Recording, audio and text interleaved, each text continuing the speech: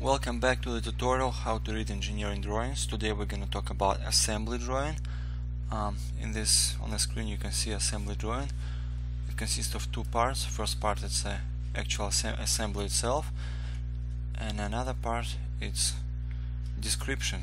We call it bill of material or just BOM. Every component of assembly has a position. This position has a number, let's say number 1, and then we look at the bill of material and we will see description. So what does it mean? First column it says number, so this is position number 1.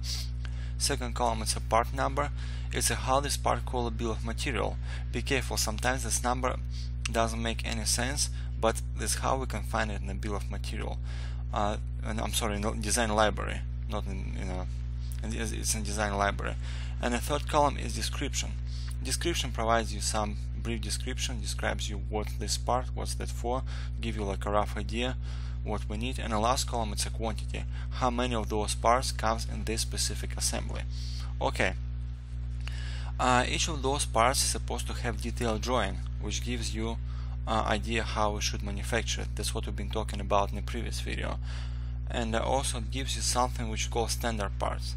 Standard parts like screws, bolts, nuts, washers, that's something which we don't design specifically, don't manufacture specifically, we just go to the store and buy from the shelf.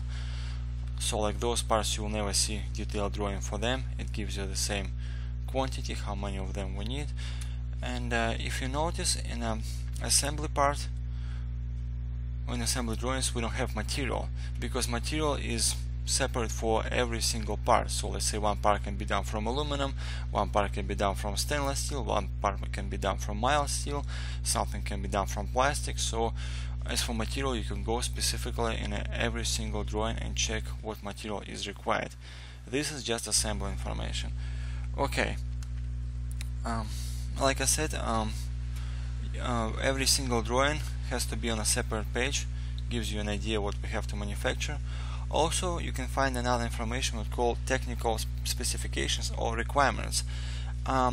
This information gives assembler information how to assemble this part. So it can have like what kind of tools you use, what kind of jigs, fixtures to use, what dimensions we should follow. As you see, there's no dimensions on assembly drawing. It can be dimensions, but dimensions for reference. So yeah, this is pretty much what you need to know about assembly drawing.